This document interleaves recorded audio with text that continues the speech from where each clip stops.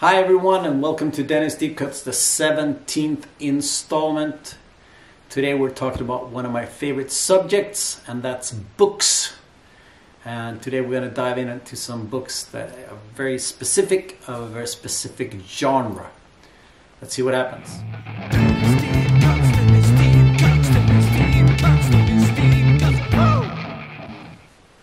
But first things first, last Friday, a week ago, I released a new album with the band Fake Names.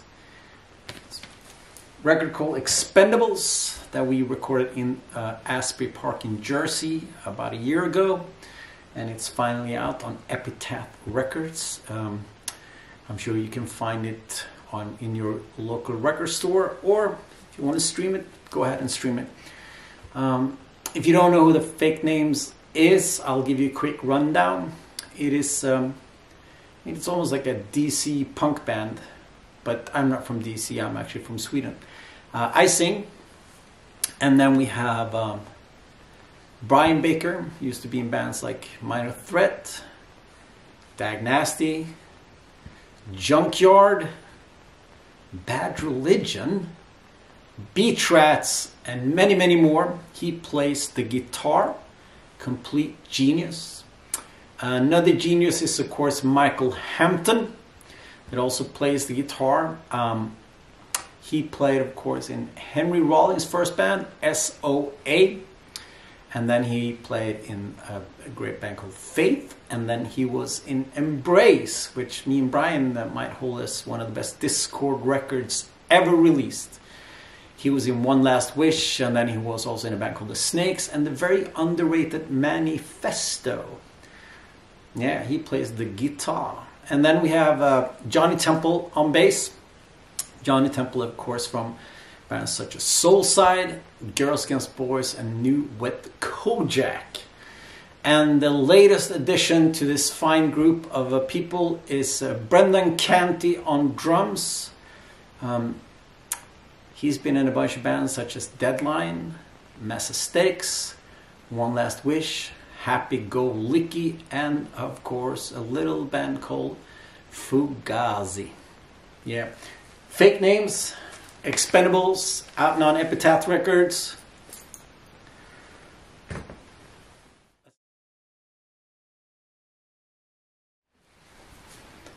Ever since I started listening to music, all things surrounding the music has always been fascinating to me. The way people dress, the way the artwork looks, or the little details that distinguishes one scene from another. All these things that elevates music into being more than just music. Subcultures and youth cultures and everything around that, I just love it. I've been fascinated and doing tons of research about that for the last couple of years. 30 years, 40 years, maybe. Today we're going to look at a couple of books that are very genre directed. And if you want to know more about these scenes and worlds, these are perfect jumping off points. When I talked about books last time, I talked about Sammy's excellent books, The Bag I'm In, that sort of runs through a whole slew of subcultures, youth cultures. But today we're going to talk about books that just focuses on one of these different subcultures as youth cultures. I find this very, very exciting, and this is a very big part of how I enjoy music. So if you're a nerd like me, you might find something here that you really like, or find some music that you like, or some literature that you want to read. Yes. In the early 70s, rock music felt bloated. The popular bands of the day were obsessed with rock operas and grand spectacles. And as with any movement, there had to be a counter movement. And it happened in the early 70s in the shape of glam rock.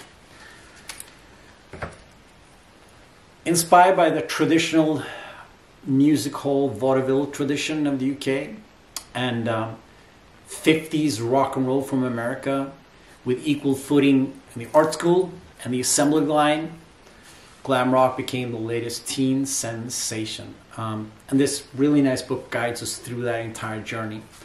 From the early days of proto-glam acts such as Bowie, T-Rex, and Roxy Music, into the more scene-oriented stuff where glam rock actually became like a thing with bands like Sweet and Slade.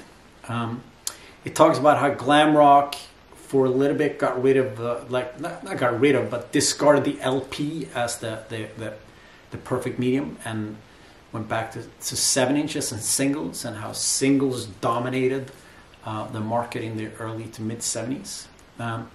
It also talks about the influence of Hollywood and Oscar Wilde, and how the counterculture politics of the 60s got replaced with the sexual politics of the 70s. You know, because of the flamboyant dressing, the cross-dressing, and the wild styles that these bands had. Even though most bands and people were by no means anything other than straight white dudes, it did still challenge the status quo, and it did still challenge the way people, you know, acted and the way people dressed. It also takes a look at the influence glam rock had on movies and literature, and it dives in on the American counterparts and glam adjacent figures such as Alice Cooper, Lou Reed, Joe Bryant, Andy Warhol, and of course the New York Dolls. It's a pretty excellent book with tons of fantastic photos, and there's so many pop culture references that you need like a notepad on your side when you're reading it. It doesn't deep dive that hard into the more obscure and unknown mass of glam bands that especially came out of the UK, but there's still plenty of information about Suzi Quatro and the Cockney Rebels and Alex Harvey and so on and so forth. So I strongly recommend this book as a great starting point if you want to know about all things glam rock.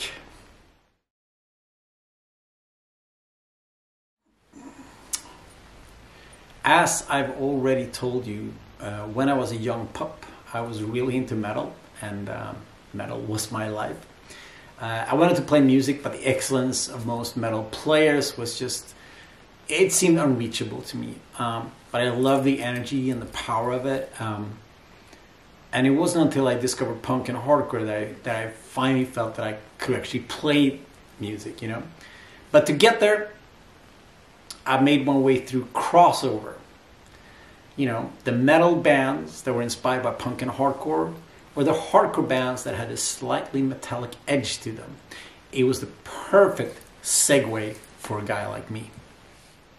So a couple of years back, I discovered this book, and it is called Crossover: The Edge, where metal, punk, and hardcore collide. It does talk a bit about crossover and the history of the cultural impact of it, but what most it does is that it talks about crossover bands from the 80s. The structure of the book is set up so it's scenes, or rather geography than history. The first chapter deals with the East Coast of America, when New York hardcore went metal. Bands such as Agnostic Front, Ludicrous, Cro-Mags, and Leeway, but also some more metal tinged band like Prong and Whiplash. And then it continues like that. We have chapters of the Midwest, the Middle America, and the South. You have chapters of the West Coast. You have a chapter on Canada, the UK, the rest of the world, and much more. It's like a couple of hundred bands from all over the world of this 80s kind of crossover thing.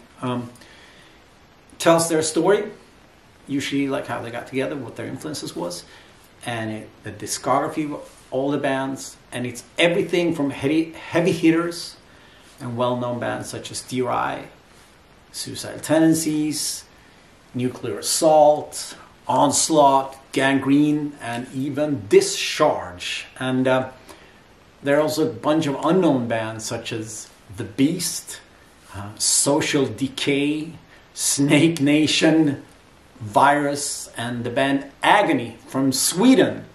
The book is great, and if you want to expand your record collection of thrashy hardcore or hardcore influenced metal of the 80s, you need this book.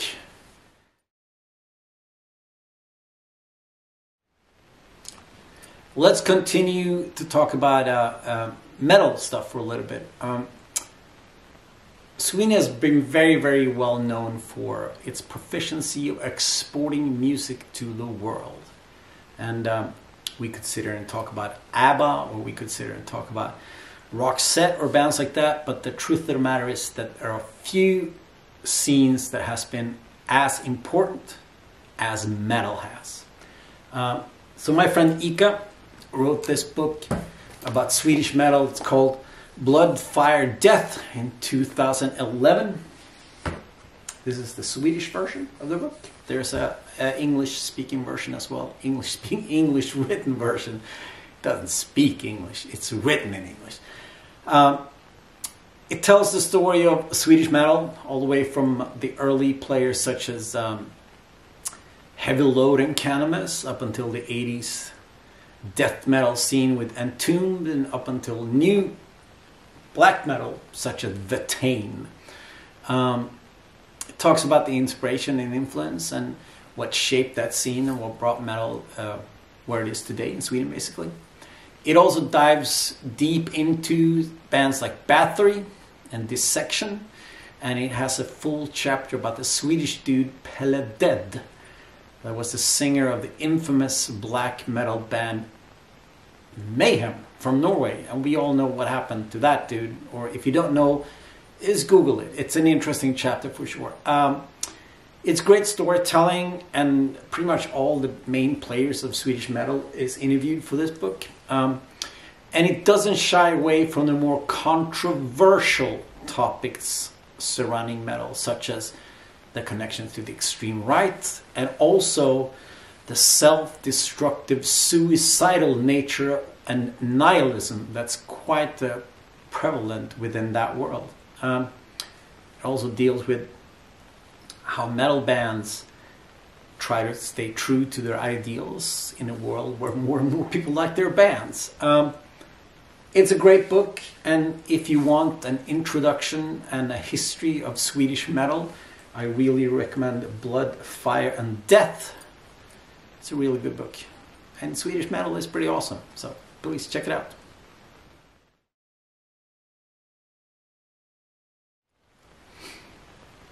A couple of weeks ago, I did an episode where I dove right into the dark depths of goth rock and presented you with some of the more unknown gems of that world. And thank you all for watching that episode. It seems quite popular. If you want to dig deeper into that world, I really, really, really recommend this book, Somewhere Leather, Somewhere Lace. This is a spectacular visual representation of the 80s goth rock scene. It does tell the story of goth rock and its origins and the juxtaposition against the new romantic movement. It also tries to check in a little bit with other scenes apart from the UK and see what was going on there. But more than anything, it's a book about fashion and style. There are tons of spectacular photos of goths throughout the 80s. And it's heavy focus on clothing and accessories and the hair. It's a spectacular mix of glamour, darkness, death, and leather. I think few subcultures are as visually striking as the goth style.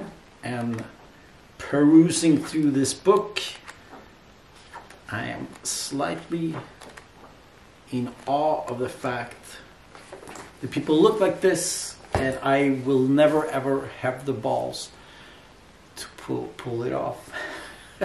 I mean, I need a haircut, so who knows, maybe next time. No.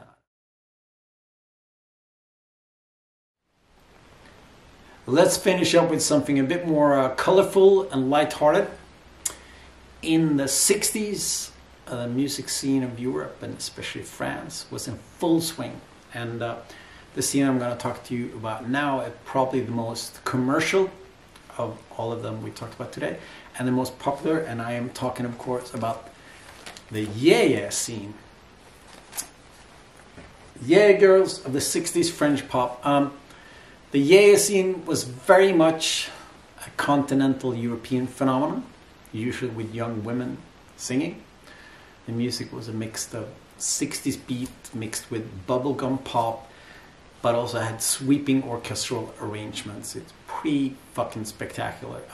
One might call it like the European version of the American girl group of the 60s, but the yeah scene was mostly focused on solo artists. It's also a strange mix between portraying these girls as very sexualized, but also very, very innocent. It's a fascinating scene and world, not only for the music, but also for the fact that it's a movement stuck in between the more traditional roles of the early 60s and the whole generational change that 1968 brought about. And even though this scene was very much pop in the very traditional sense, it was still an important movement for women to find their voice and their place within a very, very male-dominated world. While there were, of course, your normal products, so to speak, a lot of these women had very distinct and powerful voices, and they were true songwriters that inspired millions.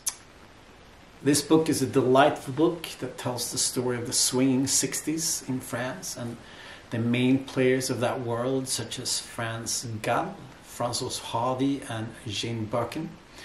It also talks about the yeah scene's connection to movies and fashion, and it dives into some of the more fringe elements of that world as well. There's a whole chapter dedicated to the more psychedelic artists, and there's also a chapter about artists that recorded records in French to sort of capitalize on that scene, such as Dusty Springfield and Sonny and Cher and Dana Gillespie all did French songs in the yeah style. And if you're a record collector, it's just chock full of albums and singles and artists.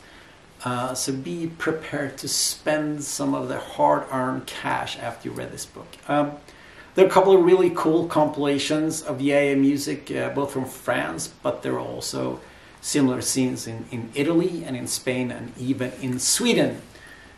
If you want to know anything about this scene, this is the book. It's pretty, it is pretty amazing. So if you're curious about the French yeah scene of the 60s, please check out that book. And that's it for today. It was a little bit of a shorter episode. I had a busy week and I'm working and just put out a new record with fake names. Yeah, have you read any of these books? What sort of genre books do you like? I mean, there's plenty of books about punk rock and hardcore and metal and so on and so forth. So let me know which ones are your favorites, which ones should I talk about next time. Leave your comments in the comments section, and yeah, like, share, subscribe. Give me a reason to continue. Give me a reason to continue to do this every week.